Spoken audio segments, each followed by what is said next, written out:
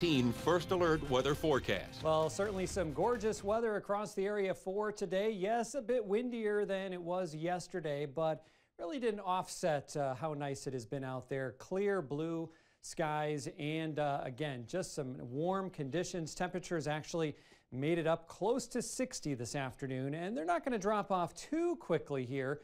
While we continue to have the daylight for another hour or so. We'll be in the 50s, still some time to enjoy the nice weather this evening. And then as we do head into the hours after dark, we'll be dropping down into the 40s, but it's not going to get all that cold tonight because we're going to keep those breezy winds going from the east and southeast. A live look at our Nicolay Bank Hastings Way Skycam showing all the sunshine and again, those rather brisk winds sustained at about 20 miles per hour from the southeast. We're sitting at 57 degrees, but the air is very dry. Look at that dew point right now, just in the 20s. If we had calm winds tonight with the mostly clear sky, it would get a lot colder than what I'm forecasting for tonight. Satellite and radar across the upper Midwest, the Great Lakes, well, you don't see anything. That's how clear it is locally. But we head over to the west by a state or two, and then all of a sudden we run into not only clouds, but a couple of bands of rain, even some embedded thunderstorms here. This is all part of our next storm system, which has been really coming together in western Nebraska this afternoon.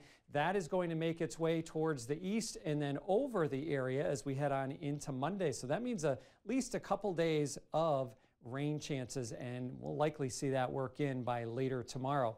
Eastern parts of Wisconsin, cooler, mostly in the low and mid 50s today, even chilly along the lakeshore there with a bit more of an onshore flow. Meanwhile, we have had the milder temperatures this afternoon, as again, some towns have hit 60 this afternoon. Still pretty warm as we head through the Dakotas down into Nebraska. There's our low center where you kind of see these different colors coming together. To the west, that is where it's colder, and to the east and south, it is warmer. So tomorrow is going to be really impacted by cloud cover and the arrival of rain. So tonight we're going to be dropping down into the 30s. That's about as cool as we'll get with the breezes. And then for tomorrow, well, temperatures will be limited for the warm up during the morning until the rain starts to come in. And then temperatures probably will cool a bit into the afternoon because of those dry conditions. So it will be a chilly rain as we head into tomorrow afternoon. And then once this band lifts north into Monday, well, we'll tap into some milder weather. Speaking of Monday,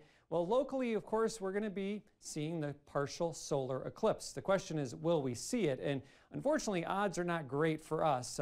We'll start to see the partial eclipse begin at 12:51. Cloudy skies, maximum, which is about 80% or 81% coverage, will be at 2:04.